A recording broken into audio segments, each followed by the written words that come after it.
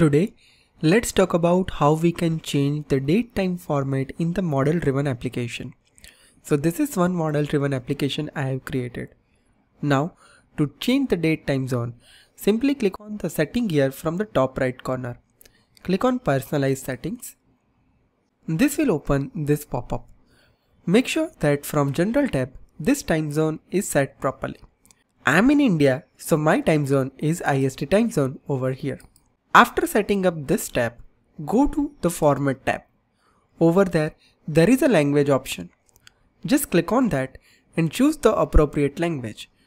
If you select US from here, what happens here is the date time is showing in MMDDYY format. From here, let's change the country. Here I am selecting English India and you can see that the date format is being changed. And now let's click on OK. Once you do this activity, you can see that the date format is successfully being changed over here. Also, let's say whenever you click on any item over here, you have date picker inside that. In those date picker control as well, the date format is being changed.